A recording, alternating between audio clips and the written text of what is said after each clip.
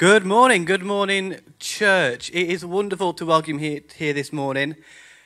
Again, we're not in the building, but we are together as church. We are together in the name of Jesus. So I want to welcome you all watching online to our service this morning. This morning, let us just give glory to God. Let us worship his name. Let us thank Jesus for who he is and what he has done for us. I want to open this morning by reading Psalm 130. Out of the depths I cry to the Lord. Lord, hear my voice. Let your ears be attentive to my cry for mercy. If you, Lord, kept a record of sin, Lord, who would stand? But with you there is forgiveness, so that we can, with reverence, serve you. I wait for the Lord. My whole being waits for the Lord, and in his word I put my hope. I wait for the Lord. More than watchmen, wait for the morning. More than watchmen, wait for the morning. Israel, put your hope in the Lord. For with the Lord is unfailing love, and with him is full redemption. He himself will redeem Israel from their sins. For with the Lord there is unfailing love, and there is full redemption. David wrote these words back in Psalm, but these were words that spoke of the future that when Jesus would come, he would bring the full redemption. That his death on the cross, his blood poured out for us, would bring forgiveness and salvation to us. That in his resurrected life, we too would live in resurrection. So this morning, if you've got your bread and your wine, if you're sharing communion at home with us this morning, I would ask you to reflect on those words, on that truth that the Lord keeps no record of sins for those who ask for forgiveness. For those who've been those who've been washed by the blood of Jesus, there is redemption in full and there is new life. So remember that this morning as you take the bread and wine. And this morning we have some prayer requests that I've been asked to bring to you. We've prayed again for Angela as she goes on with her treatment, with her chemo, with her cancer. And also we pray for Sylvia Walker. As we know, Gordon went to be with the Lord some time ago now, but unfortunately the funeral has had to be cancelled because Sylvia is unwell. So let's just pray for her this morning. Pray that the Lord will be with her, that he will be her healing. And of course we pray for Liz Goodall, and we pray for Terry, Gloria's son-in-law, who is now home, which is fantastic. And for Paul, Sue's son-in-law. And of course for Barbara, who is here with us this morning, whose father also went to be with the Lord earlier this week. The Lord is faithful and he is just. And we know that for those who love him, there is hope and there is a future. And that he holds all things together in his hand. And where things in this world at the moment don't seem to make sense, we know that in him there is sense. And there is a firm foundation and an anchor for our faith. So as the word said this morning, in his word we will put our hope. And that's where we stand this morning. So Lord, as we come into your presence this morning, we want to thank you that you are with us. And that you love us and that your love is unfailing. And that there is nowhere we can hide from your love. There is nothing we can do to be apart from your love. But your love reaches out to us. And even though we can't be together this morning, we are together by your blood. We are unified in your name, Jesus. So in unity, in togetherness, as one heart and one body, we lift you up this morning. And we worship you this morning. We proclaim you as King this morning over every situation, over every sickness, over every disease, over every street and house in this area, in our nation and this world. We declare that you are King and you are on your throne this morning. And so we join with those around the throne room of the Lord this morning, and we bow down and say, holy, holy, holy is he. He who was and who is to come, Lord. Holy are you, Lord, and we raise you up in worship. We declare that we love you and we thank you that we have been forgiven, that we have been made new, that we have been redeemed by your blood. So we worship you this morning. Bless you, Lord. So church, even though here in the building there's only one person or two people that are allowed to sing, at home, sing your hearts out. Sing a new song to the Lord this morning. Where you are right now, stand up to your feet, raise your hands to heaven, and give glory and honor to the Lord. Amen.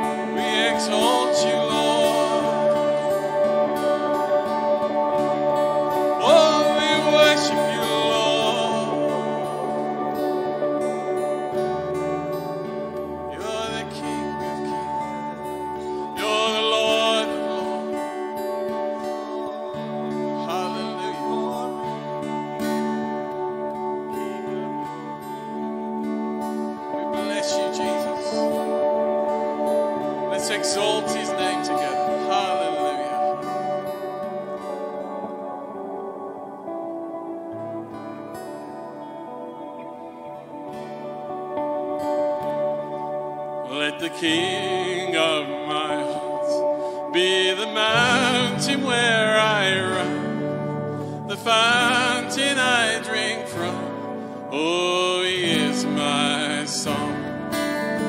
Let the King of my heart be the shadow where I hide, the ransom for my life. Oh, he is my... I sing that again. Let the King of my heart be the mountain where I run, the fountain I drink from. Oh, he is my song. Let the King of my heart be the shadow where I hide, the ransom for my life. Oh, he is my song. You are good, good. Oh, you are good, good. Oh, you are good, good. Oh, you are good, good.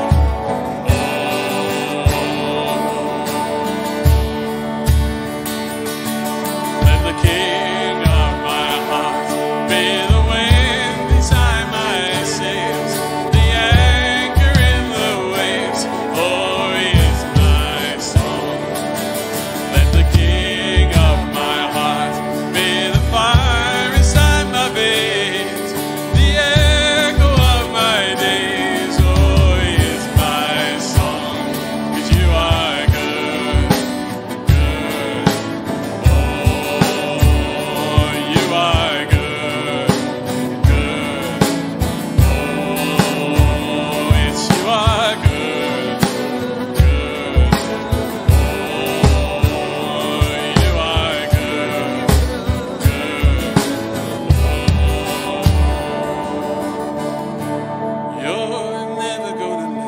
You're never gonna let me down. You're never gonna let me down. You're never gonna let me down. You're never gonna let me down.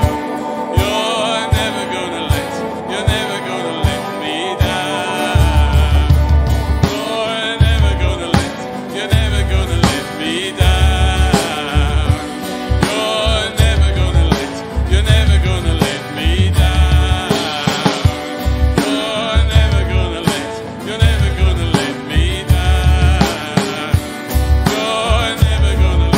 You're never gonna let me down. 'Cause you are good, you're good. Oh, you are good, good. Oh, you are good, good. Oh, you are good, good. Oh, you are good, good. Oh, let's sing it. You are good, good. Oh, yes, you are good, good. Oh,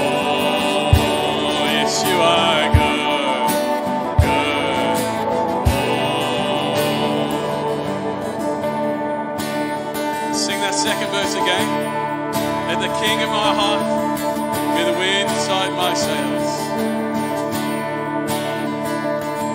Let the King of my heart be the wind inside my sails, the anchor in the waves. Oh, he is my song. Let the King of my heart be the fire inside my veins, the echo of my days. Oh, he is my song. You are good, good. Oh, you are good, good. Oh, yes, you are good, good. Oh, you are good,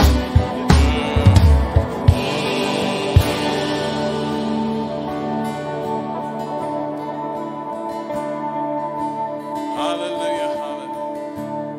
You are good, Lord. Your mercies endure forever.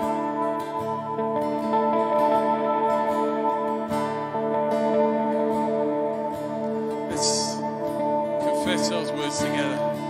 You're never going to let me down. Whatever your circumstances, whatever your situations, Jesus will never, ever let you down. He's the same today, yesterday, today, and forever. He said he would never leave us. He would never forsake us. He's our strong tower. He's our refuge and our strength. Put your trust in him this morning. Amen. Put your trust in him this morning. Let's sing these words in our homes. Let's confess these words before our situations and our problems, that Jesus will never let us down. He's the King of kings. He's the Lord of lords, creator of the universe.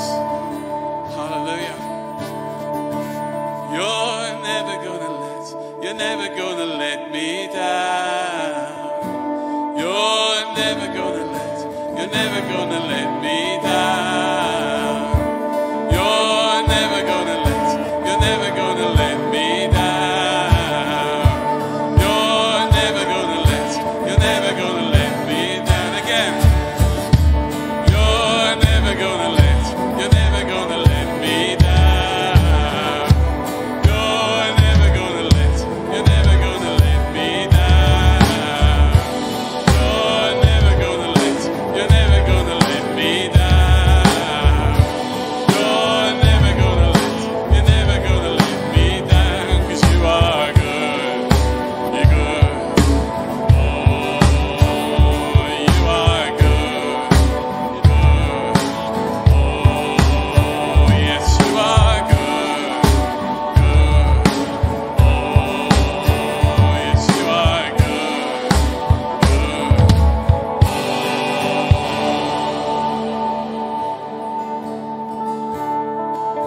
Hallelujah, hallelujah. Just where you are, just exalt his name. Just praise him for who he is. He's our Lord, he's our Savior, he's our King. He's everything to us, amen. Jesus, salvation. Hallelujah. Bless the Lord.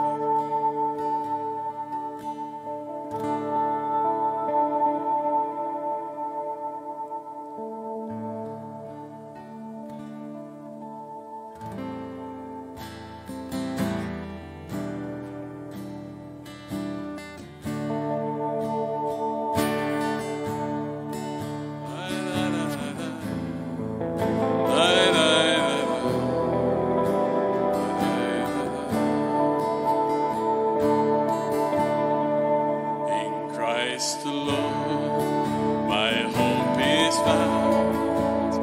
He is my light, my strength, my song, this cornerstone, this solid ground, firm through the fiercest droughts and storm. What heights of love, what depth of peace, when fierce is still. striving seas, my comforter, my all in all. Here in the love of Christ I stand.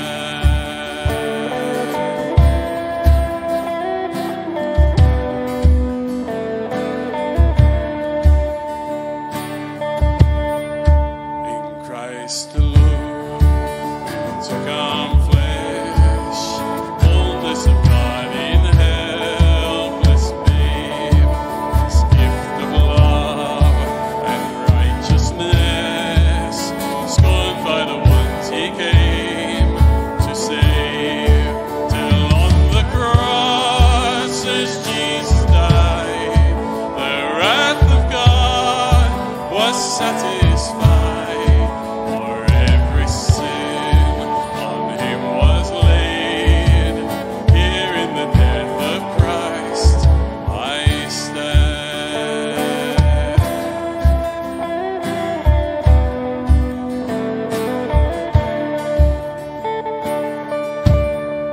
There in the ground his body lay, light of the world by darkness slain, then bursting forth in glorious day, up from the grave he rose again, and as he stands in victory, sin's curse has lost its grip on me. For I am his, and he is mine, bought with the precious blood of Christ.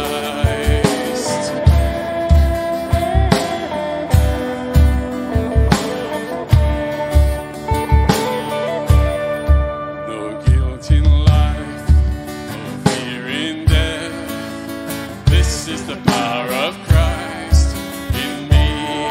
From life's first cry to final breath, Jesus commands my destiny.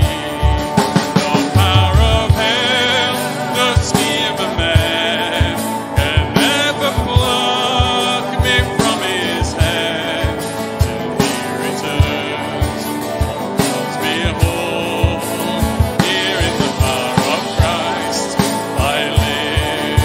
No power of hell, no scheme of man can ever pluck me from his hand, till he returns or calls me home. Here in the power of Christ I live. Hallelujah. Bless your name, Lord.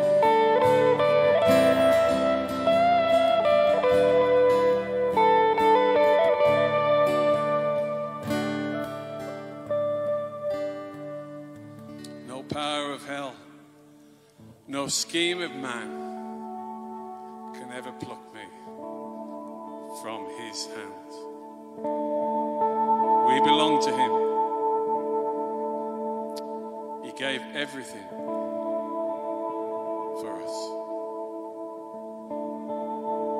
Do you think he's ever going to let you go? Do you think he's ever going to loosen that grip on your life? He's in it for eternity. He's in it forever. He gave himself to bring you back to the Father. But through his blood, you can have forgiveness, freedom, redemption, the promise of everlasting life. That is our Jesus. You are safe in his grip. You are safe in his grip. He will never let you go. Hallelujah, hallelujah. He is the promise. Just where you are, just worship him this morning. Where you are, just adore him. Oh, come, let us adore him. Oh, come, let us adore him. We bless you, Lord. Jesus. Yeshua, our salvation. We worship you, Lord. You are our Redeemer. You're the precious Lamb of God. Your name above all names. And one day we will stand in glory and worship you. Hallelujah, hallelujah.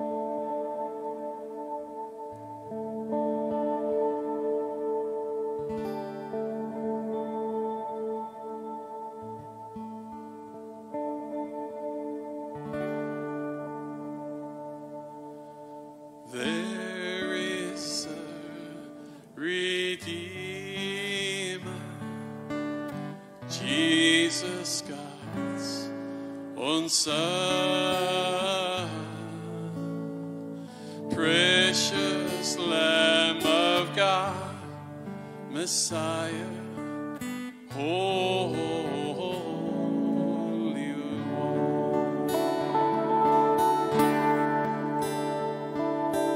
There is a Redeemer, Jesus, God's one Son, precious Lamb of God, Messiah, Holy One. Thank you, oh my Father, for giving us your Son and leaving your Spirit till the work on earth is done.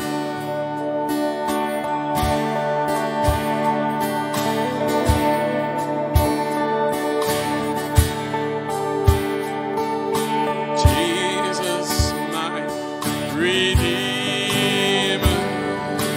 name above all names, precious Lamb of God, Messiah, oh for sinners slain. Thank you, oh my Father, for giving us your Son and leaving your Spirit till the work on earth is done.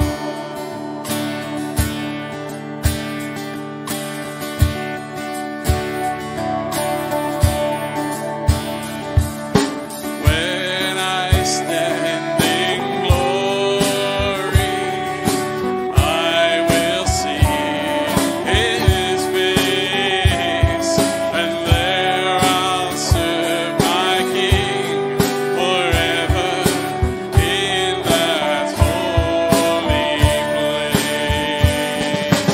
Thank you, oh my Father, for giving us your Son and leaving your Spirit till the work on earth is done.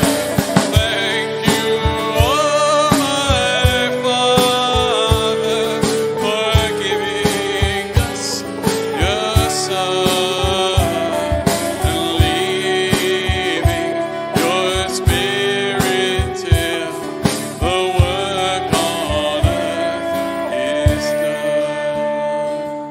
And leaving your Spirit till the work on earth is done.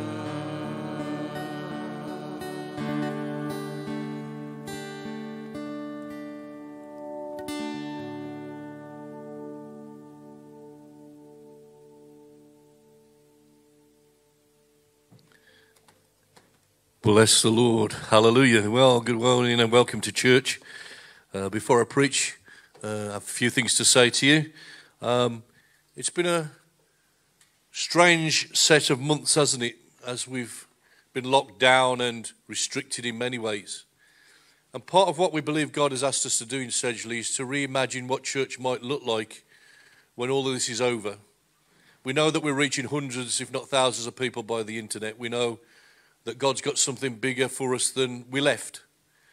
And we've left, just like the children of Israel, I believe we've left Egypt under a lot of slavery, a lot of rules and regulations. We're now in a place where God's leading us day by day. We can't do much apart from follow the cloud and the pillar of fire. But in all of that, I believe God is helping us. And as a church, we want to grow strong. We've obviously faced some hurdles with Shirley being promoted to glory. And part of the thing that we wanted to do as a leadership team was to remain strong and to give you some really good direction. And with that in mind, we've asked someone else to join the leadership team. Some of you know him really well. There's been a lot of stuff on the internet over the last 6 to 8 months. Been prolific in his preaching and teaching for us. He's joining our church with some of the folks that are watching now, and we know that we love him already. And so I want to make it clear right from the start, Rich Ems is joining our leadership team. He's doing so until the Lord calls him to pioneer another church. We believe that's what God's got for him. So he's in for the interim, but he's in as long as God's got him here for. And we want to prepare him and we want to send him out. So it's good, isn't it, to be able to invite people on to bring some strength, but to also realise they're also on a journey. So I'm going to ask Rich to come and stand 2 metres away from me. And then the boys are going to pray for him. You won't see them. They've got great faces for radio, Steve and Andy Beach. So that's all good.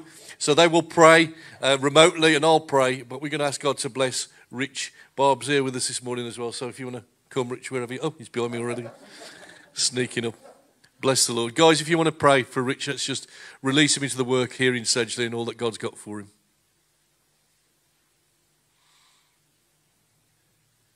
Thank you, Jesus. Thank you, Lord Jesus. Father, I just want to thank you for Richard and for Barbara. Thank you that you've sent them to us, Lord. Mm-hmm. I thank you for the encouragement he is as a brother to me. I thank you for his wisdom and his knowledge that you have bestowed upon him, Father God, that he's a man who listens to your voice, that does what you ask him to do, that puts you first, and I thank you for that. Father, as he's shared with me a story this morning, I do see a clear picture of a man, Father, that could talk through walls, that no matter what the world builds, your word still penetrates. Your word is truth, and your word will not be denied. And I thank you, Father God, that Richard has your word in him. He has your spirit in him. He has your wisdom and direction. I see that he has your love in him, Father God, for the unsaved. And Father, I pray, I declare him as a man that tears down walls. And I pray you bring him into a new and greater season of wisdom and knowledge of you, Father God. I pray for just a clear vision of where you are directing him and calling him. Father, bless him in this place, Father, that we would see walls tumble, that we would see your kingdom built and the enemy's kingdom dissipated, we pray. Bless his family, Father, and all around him. For his health, wealth and stability, I declare freedom in Jesus' name. Amen. Amen. Bless the Lord. Steve's going to come and pray now.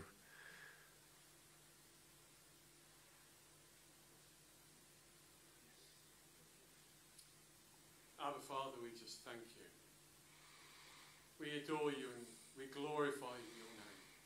And Father, we thank you that you have brought Rich and Barbara and the family to join with us for such a time as this. And Lord, I just pray in the name of our Messiah Jesus, I pray a blessing upon their lives. I pray a blessing upon their marriage. I pray a blessing upon their work. I pray a blessing upon their children, upon their family. Lord, I pray, Lord, that you will be good to them. I pray, Father, that you will just touch them by the power of your Holy Spirit. Lord, that you will enlighten them and build them and strengthen them in the grace and goodness of God. Lord, I just pray that, Lord, that everything that they bring to this leadership team will be from your throne room and from your throne room alone. Lord, that they won't come with any of their own ideas, but they will listen to your Holy Spirit and they will impart what you want to speak into our team and into our church. Lord, I just bless you for them. I thank you that you have brought them into our church, into our family, into our community here. And Lord, I pray, Lord, that from this moment on they will just knit together in our team, that we will know that you have put this as a divine appointment to take us forward, as Andy said, to claim the enemy's territory and to proclaim the name of Jesus above every name. So, Father, we pray in your precious name, the name of Jesus, we pray a blessing upon them now. And Lord, be good to them, we pray. In your name. Amen. Amen. Yeah, what a privilege is ours, Lord, to be here this morning and to see you still building your church. And we declare some things in faith this morning. This house will be filled. This house will see many, many young people, boys and girls, older folks as well, streaming to know you as Lord and Saviour. This house will be built because it's nothing to do with us, but it's everything to do with you, the one who declared, I will build my church and the gates of hell shall not and will not prevail against it. So bless Rich and Barb today. We pray we release them into the work to which you have for them. And for all the future that you've got for them, we pray that you'd bless them indeed in Jesus' name. Amen. Amen. You Rich, you can take your seat. Let's bless the Lord. Well, we're back in faith school. If there's one thing that we need, it's to have faith in these times. Faith in our God, faith in his word, and to believe that there are better days ahead of us. And right now I'm just feeling the anointing of the Holy Spirit, so I'm going to take my time and liberty to just share some stuff with you this morning. My wife always tells me that I preach far too quickly, so I'm going to slow it right back because I want you to get what I'm saying to you today. We're believing for a new day in Sedgley. But it won't be because we've got good ideas. The scripture says the just will live by their faith. And so again, we dig into the scriptures, but we are now starting to see that God loves people who are full of faith. The scripture says that we walk by faith and not by sight. We walk in faith, not trusting what we see, but wholly trusting in what God has said and what God is doing in our lives, which is quite difficult in the world in which we find ourselves right now when there is so much going on. As you watch Sky News or BBC or whatever you watch, you're led to believe that things are in such a drastic way they will never be the same again. Let me tell you, there's revival on the way. The church will be back, and she's coming back to get ready for the bridegroom to burst through the skies. And we are those that are going to live in these moments by faith and not by sight. Hebrews 11, which we've been looking at, has been a whole list of God commending individuals for their walk of faith. It's almost like, we've been up school on many occasions, especially in later years, where the boys have been at senior school, to these reward evenings. And they've got rewards for certain things that they've done, certain things they've achieved and excelled in. And the head teacher or whoever it is giving out the prize claps them and they are commended for their good work. Well, in Hebrews 11, that's what God's doing. He's lifting up some individuals and he's saying, I'm really pleased about this. How they've lived their lives, how they've walked for me, how they've lived out their faith, not just a head knowledge, but actually doing it every minute of every day. And the Bible says he commends the faithful, those of the ancient ones for their faith. He never said any of them were superheroes. Because when you read that list, you will find that they were all flawed and broken just like you and me. He didn't commend them because they were so spiritual that they never sinned. They'd all made their mistakes. He doesn't commend them for their super living in any way, shape or form. But what he does say is, I love their faith. A love that they trusted me. That they gave themselves wholehearted to me without reservation. That when push came to shove, it was always me that came first and never second. The just will live by faith. So scripture here that says, do not go on passing judgment before the appointed time, but wait until the Lord comes. For he will both bring to light the secret things that are hidden in darkness and disclose the motives of the heart. Then each one will be praised when Jesus will come. You know, God is the judge of our hearts. And so very often we judge each other and our motives. But this morning I want to tell you, we need God to judge us. And I used to say to Shirley very often, I'm running to judgment and not from judgment, that I might not be judged with the world. I want God to look after me and to move in my life in a powerful way. And what we see here in Hebrews 11 and verse 4 is God actually making a judgment over a sacrifice. So we pick it up if you've got your Bibles or your tablet open in Hebrews 11 and verse 4. By faith, Abel offered to God a more acceptable sacrifice than Cain, through which he testified of him who was righteous. And God testified by accepting his gift. And though he died, yet through this act of faith, he still speaks. Here's the strange thing. The first murder that we read of in the whole of history was over an offering. Strange, isn't it? We've seen some punch-uppies in churches, but I don't think I've ever seen a murder over an offering. But the first murder in the Bible was to do with an offering. You see, offerings are God's idea. God doesn't need your money, let me just tell you that. This church needs your money, so keep on giving by the grace of God. But God doesn't need your money. He's not sitting in heaven wondering when the next round of offerings will be taken so the security van with the angels can take it up to glory. Everything that has been and ever will be belongs to him. He owns everything. He is not short of resource today. So offering cannot be anything to do with God needing anything from us. Can it? Absolutely not. But you know what? It demonstrates our love and respect towards him. And actually, I hear a lot of people talk about worship. And there is some baloney talked about worship. You know what? Giving of our time and our money is just part of our worship, as singing our praises to God is. You know, when we work the hours that we work at work, we're giving of our most precious thing, which is our time. The most precious thing you have is not the money in your bank, but the time that you have left in front of you. And with our time, we give to our employee and they pay us for whatever we do, whatever that is per hour or per month. And so when we give of our money here or in the bank towards the church and to the work of God, we're actually giving of our lives, which is our worship, isn't it? Offering ourselves as a living sacrifices, which is pleasing to God, which is your spiritual act of worship. More than singing. More than singing. And this really is a prod to those that give poorly and are lackluster with your giving. You know, our God's a great giver. You know, the Bible says as little children we must imitate God.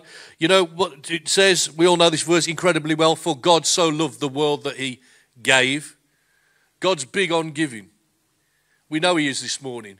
He keeps on giving, doesn't he? He's not only have he given Jesus for our sacrifice for our sins, but he keeps on pouring his grace upon our lives day by day. He's a great God and we serve him wholeheartedly. God so loved the world that he gave. Our giving demonstrates our loving, doesn't it? The people that we love, we want to give to. We want to put our hand in our pocket or give them of our time or give them of our finance or give them of our emotions, whatever it might be. That, you know, what we demonstrate by our giving is the depth of our loving. Now, this is a hard word this morning, and some of you are not going to like me for it, but I've never held back before, so I'm not about to hold back now. Some of you need to measure the depth of your loving to this church, not to the church alone, but to God, who is the head of the church, by what you are giving. Not just financially, but in every way. The level of your commitment, the level of your giving in terms of what you put on the plate, and all the other things that God asks of us. So let me wind you back to Genesis in chapter 4, where this story begins. And let's see if we can unpack it a little bit this morning. Now the man, Adam, knew his wife Eve, and she conceived and gave birth to Cain. She said, I've obtained a baby boy, a son, with the help of the Lord. And later she gave birth to Abel. Now Abel kept the flocks of sheep and goats, and Cain cultivated the ground. And in the course of time, Cain brought to the Lord an offering of fruit of the ground. But Abel brought an offering of the finest firstborn of the flocks and the fat portions. The Lord had respect and regard for Abel and for his offering, but for Cain and his offering he had no respect. Now let me unpack this a little bit for you so you understand what's going on here. Up till this point, God had not instigated an offering. When we get into Deuteronomy and the story of Moses and the law, you will see that God talks about animal sacrifices and about that clearly pointing to the redemptive work of Jesus, the shadow and type, all the things that we read about in those first chapters of the Pentateuch. But here in Genesis, that is not the case. These people are not giving out of law, they are giving out of love. Can you see that? Cain and Abel weren't giving because God made them give. They were giving because they had a desire to give. And these two men gave it out, I believe, of two motivations. You can either give out of faith, because you love God, or you can feel obligated. And I'm very, very convinced that some people in church give out of obligation.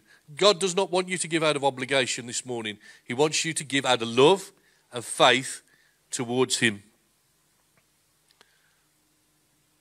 It wasn't what was given particularly. It was the heart with which it was given. Can you see that this morning? And Jesus talks, doesn't he, about this little widow woman in the temple. And I think it's the King James Version says she has a couple of farthings. That's a couple of p in Gornal money. And she puts it in the box. And Jesus said, she's given more than all of these rich folks around here putting their checks in. And the disciples don't really understand it. But Jesus said it's a heart matter. She's given all that she could. And there's a really big question to us this morning. Are we giving all that we could? Or are we just giving out of obligation? See, again, some people have said, well, the thing is, God didn't like the fact that, one bought fruit and the other bought meat. It's got nothing to do with the fruit or the meat. Again, this is not the animal sacrifices that were instigated by Moses. This is their desire to give something back to God, the God who created them. They knew the story that Adam and Eve would have told them implicitly about the early days, about that time before the fall where they walked with God. And God spoke to them in the cool of the day. And so, in giving all of this stuff and information to these lads, they need to respond to God for themselves. We all have to respond to God for ourselves. Our parents can't do it for us. Adam and Eve were in no position. These boys were there to give their offering of their own free will. But Abel brought an offering of the finest, the scripture says, firstborn of his flocks and the fat portions. He gave the finest, the best, the first fruits, not second best. He was totally committed to God. Not half-hearted, but giving out of a desire to bless God. If God is worth worshipping, he's worth worshipping 100%. If he's worth giving to, he's worth giving to generously. Lack of commitment in the church in this generation has been prolific, and it just reflects on the half-heartedness of the people of God. But I want to challenge us in this time, as God has been moving upon our hearts, and we've been locked down and have to assess our motives. Will you give God 100% of all that you are? This offering was a faith transaction. What it says is, God, I will trust you with my best, and I will believe that you're going to look after me. So very often we give to God last, but God says, seek first the kingdom of God and my righteousness, and all these things that you need, I'll add to you. So very often we scratch around for £10 in our wallet rather than making a proper contribution to the house and to the work of God. And I make no bones about that this morning. We need you to give to the house of God. We have got so much to do. We have plans to move forward. We don't want this to be the only building that we have. We don't want this to be the only church that we plant. We want God to move among us. We want to see hundreds and thousands of people swept into the kingdom of God before Jesus comes back. And that's going to take some committed people who give by faith. Not worrying about what's going to happen next week, but believing and trusting God with their money and with their commitment to the house of the Lord. Seek first this kingdom and his righteousness. And then it says, then Cain brought to the Lord an offering, the first fruits of the ground. He didn't say it was a good offering. He didn't say that it was special or anything else. He bought a few bananas, cucumbers, grapes, and whatever else he decided, and he brought that to God almost as an obligation, and almost to say, that will do. That will do. Abel kept the animals, Cain farmed the ground, but the key was not what they brought, but was the heart to which they brought it with. You know what the scripture says? The Lord loves a cheerful giver. God values our faith, and that we do it with joy and not grudgingly, that we give to God's work because we love him. You see, Abel saw something that Cain didn't. Abel saw giving to God as a gain and not a loss. I'm afraid for many of us as Christians, we've still not cottoned on to the fact that we don't belong to the pattern of this world or the kingdom of this world. In this world, when you give stuff away, you don't ever see it again. In the kingdom of God, when you give, it will be given unto you. A good measure, pressed down, shaken together, running over, and it will be poured into your lap. The principles of the kingdom, the financial principles of the kingdom, differ from the principles of this world. Thank God we're not Tories or Labour, we're of the kingdom of God, amen. We belong to the God who owns all things and can pull out of that which is not seen everything that is seen. When he says light be, he doesn't create a few stars, he creates billions of stars. How rich is our God this morning? And he wants us to be able to walk by faith and to trust him and to believe him. He saw giving to God as a gain and not a loss. Unfortunately, his brother saw giving to God as a loss and not a gain, and just bought something. God's asking more than something of us as his people this morning. The God who gave everything for us is asking for fresh commitment in our giving and commitment to him.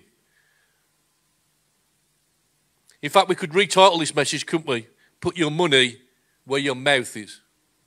Or put your time where your mouth is. Or put your commitment where your mouth is. We're very good at articulating what we say is our faith.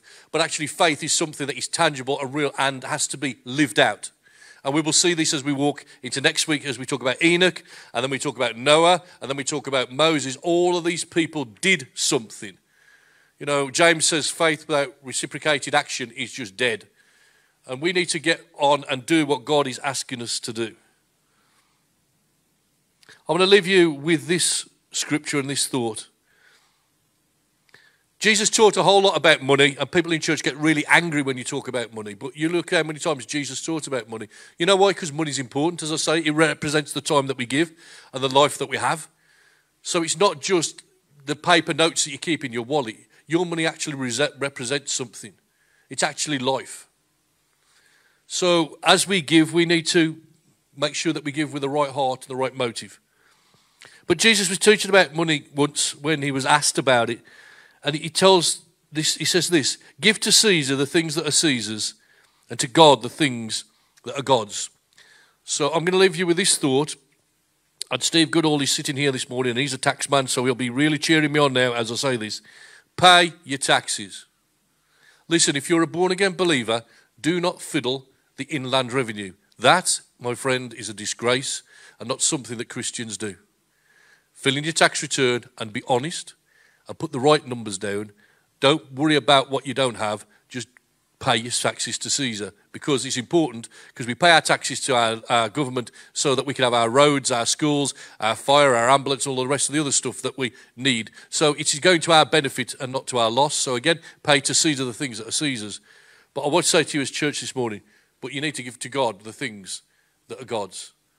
Don't just flick your £5 out your pocket and put it on when you come here or pop it in the bank. Seriously consider how you give, because how you give shows how you love. Some of you don't like me for that this morning, and this is not an easy word to preach, but I have to preach it because we've come to this point. This is the whole point of being taking it verse by verse. You have to preach the stuff sometimes that is unpalatable and sometimes are quite hard and shakes us up. But I'm asking you as a church, we do give well as a church, but I'm asking you to consider your own personal motivation, and not just in the giving of your money, but of your time and of your commitment. We as a leadership team have discussed long and hard this week just around all sorts of things about how we're living out our lives now in view of the pandemic. It's been quite interesting really to understand, how people we thought were committed don't seem so committed anymore. And people that we thought weren't committed seem even more committed than they've ever been. And that there are people that are disillusioned with one church and yet really kind of following others. And there's a whole lot of stuff going on. And listen, until all of this is over, none of us know what church will truly look like. Who knows, 6 months, 12 months from now, what will still be live streaming, but how many people will be in this building? How many churches may have closed or new churches pioneered and opened? None of us know any of that stuff. The landscape that was has now gone.